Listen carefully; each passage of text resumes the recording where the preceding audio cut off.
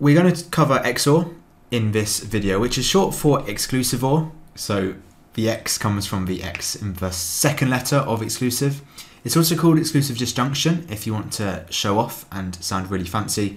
OR is called disjunction, again in a slightly fancier way, but calling it XOR or exclusive OR is how most people refer to it. Now make sure you know what and OR and not are, because XOR is a slightly modified version of OR in particular. Now the way XOR works is it will return true if exactly one input is true.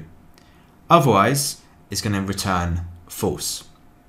Now let me show you the truth table for XOR to maybe illustrate this a little bit more. So I'm using zeros and ones in this truth table. I could equally be using false for 0 and true for 1. Now the truth table is showing every combination of XOR. So if A and B are the inputs, if I show the logic gate here, if A and B are the inputs, Q is our output in this truth table. So you can see we only get one outputted, we only get true outputted when the inputs are different. I've got exactly one input being true in this case.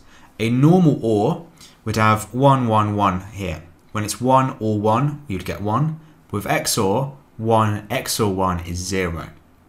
And to reflect this, the XOR gate as a logic gate, the symbol is just the OR symbol with an extra line at the back to make it look different. So we've kind of got a go faster stripe at the back to make it an XOR, not an OR. Now XOR exists because actually the regular Boolean OR doesn't really reflect how OR is used in normal English. If I said to you, do you want a pizza or a burger for dinner? I don't mean pick both, right? Which is what Boolean OR would allow. So Boolean XOR is where it's really either or. You've only got one choice out of the two, you've got to pick one of them for it to be true. When you've got no inputs being true, it does return 0 like you would probably expect. Now just on how you would write out this, you can just go say A XOR B equals Q, where A and B are our input variables and Q is our output variable. The letters aren't very important, but you often see those three. But the slightly more interesting looking one is where we have an XOR symbol, which is really a circle with a plus in the middle of it. That is representing XOR. If you remember, OR can also be represented with a plus, and so we've got a plus just with a circle around it to distinguish it from regular OR. Now hopefully that was clear, but let's look at an example of how this might get applied in real life context. So we need to, following this scenario, give the expression, draw a circuit and draw the truth table. And the scenario is a customer is only eligible for a £3 meal deal if they select either pasta or a sandwich as well as a drink. Starting with our Boolean expression, let's assign some variables for the key parts of this. Now, the outcome here, the output, is whether a customer gets a meal deal. Let's give that the letter M, not that that's important. So that's the outcome. Either they get a meal deal or they don't. That's true or false. Or what other Boolean conditions do we have here? Well, they get either pasta or a sandwich. So they either have pasta or they don't. They either have a sandwich or they don't. Let's give pasta P and sandwich S.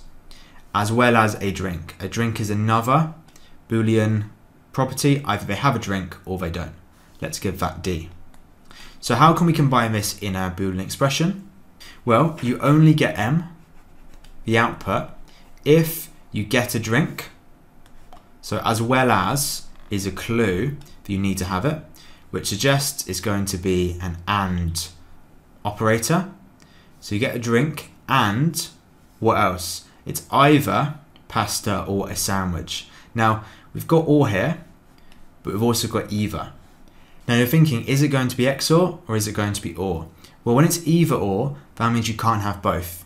And that wouldn't make sense, right? If you're stood in Tesco's trying to buy both pasta and a sandwich for your £3, it wouldn't go down well, right? You only get one or the other. So it's got to be XOR. And I'm going to put this in brackets because I need to deal with that first before I deal with the drink. So P, and the XOR symbol is a plus with a circle around it. P, XOR, S.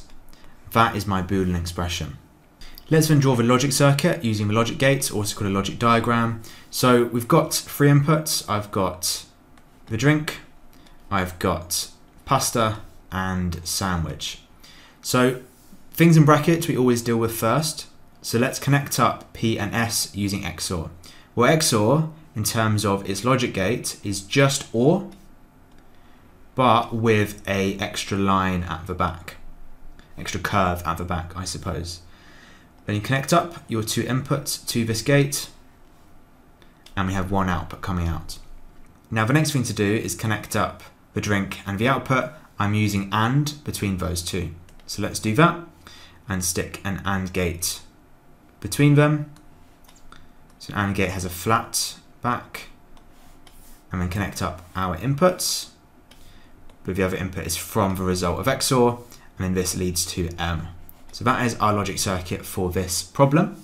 To do the truth table, we're thinking about what are our variables. Well, I've got D, I have got P, I've got S, and I've got M in my answer here. If I leave a gap here, let's also do another column for P XOR S, because that requires a bit more thought, I suppose.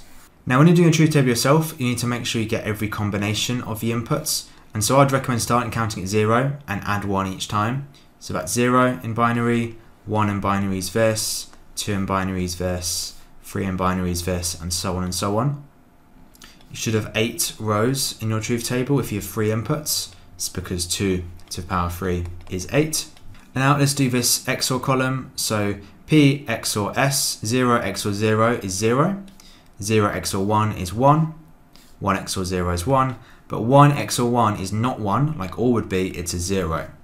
0 XOR 0, 0, 1, 1, and then 1 XOR 1 again is actually 0. Then for M, I need to do P XOR S and D. So I'm looking at my first column and the second last column, 0 and 0, 0. And in fact, all of these are going to be 0 while I've got zeros on the left, because AND needs both sides to be true. We've got 1 and 0 is also 0, but 1 and 1 is 1, 1 and 1 is 1, but 1 and 0 is 0. So I've only got 2 1s in my final column, and you can check this makes sense because I've got 2 drinks here. You need to have a drink as per this example, and we've got only pasta here and not the sandwich, and we've got only a sandwich here and not pasta. So it does work out. And rightly, when you get all 3, you don't get a meal deal because that's too expensive. So XOR is either or. Can't have 2 1s, that results in a 0.